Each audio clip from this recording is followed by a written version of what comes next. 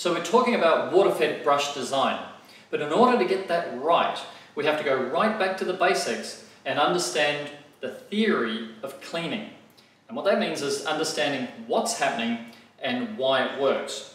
So I'm going to step right away from window cleaning and just go with something really simple like cleaning the bench top in your kitchen lounge area and leaving it spot free or mark free. So you're going to get a wet cloth and you're going to wipe the top of the bench, and what you're actually doing is agitating the dirt that's on that surface, and you're agitating it into solution in a liquid, which in this case is the water that's on the rag. Now, if you leave that and the water evaporates, you'll see the smudge marks of your cloth. And what that is the solids that were in solution in that water are being left on the bench because you haven't actually removed the dirty water. So that's why, if you are to clean a bench properly, you have what's called a wet wipe, dry wipe. So the wet wipe is the agitation, and you use some elbow grease and you push and you scrub and you get all the marks off. Now all the dirt's in solution, we need a dry wipe, so you get a dry cloth, wipe over softly, and you can actually look at that bench and you know there's no marks on that bench. So now we want to apply that same theory of two stages: agitation, taking the dirt into solution in a liquid, and removal of the dirty liquid. Those are the two stages of cleaning. We want to apply that to window cleaning. So let's look at traditional window cleaning. We have a T-bar with a sheepskin or some sort of agitating surface on it, and we agitate the window and we take all the dirt that's on the window into solution.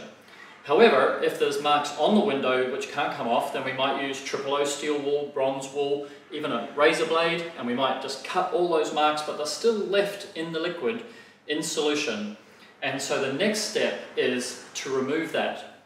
If we don't remove it, we all know what happens. You get this big smudgy mark and there's marks on the window.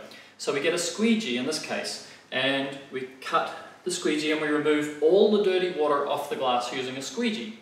So the first step is agitate with a T-bar, second step is remove with a squeegee. If, by the way, we leave a little moon or shape somewhere where we just sort of cut and miss the removal process, then you're going to see that mark as a grey mark, which is the solids that were in that amount of water that you left on the window. Those are the solids that were dissolved in there, being left on the glass. So that's traditional window cleaning. Agitate, remove.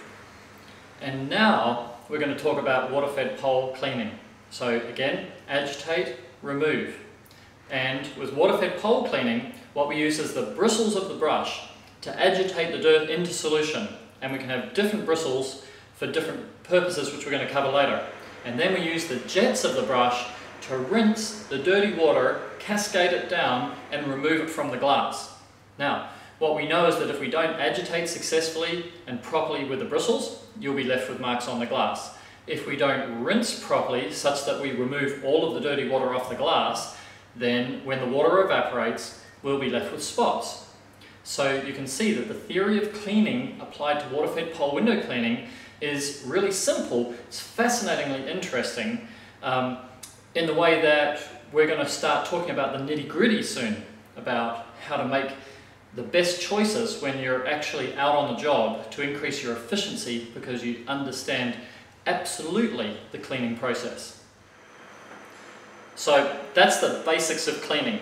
In the next video, we talk about water-fed pole cleaning. We talk about different environments, different surfaces of glass, hydrophobic, hydrophilic, working at different heights. Like, we start talking about the behaviors of brushes in the different window cleaning environments. And then with that under your belt and knowing all of that, in the third set, again, we're going to start going through the detail of exactly how we can design a brush, how we can change the design of a brush. So keep watching.